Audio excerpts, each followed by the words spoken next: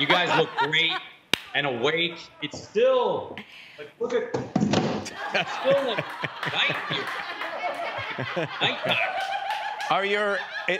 Is your family sound asleep? Are your sons asleep? I don't know. I haven't left this room in 9 months.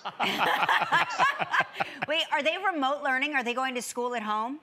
It is, yes. I mean, is it really learning? I'm learning.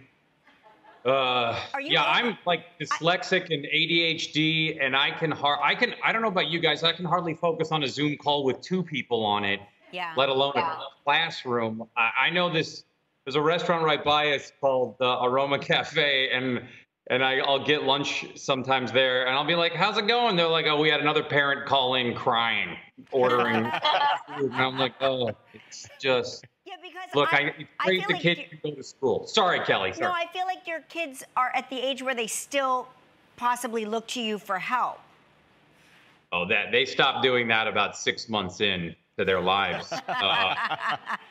But yeah, they're 12 and 14, and it is, excuse me, 12 and 15. I'll get in trouble for that. But yeah, it is, they say stuff to me that, I mean, that I used to, my dad told me when I first had Eddie, my 15-year-old, he's like, you're in for it now. Hold on to your hat. I was such like a sarcastic jerk to my parents, so here we are. Do your kids have that dry sarcasm?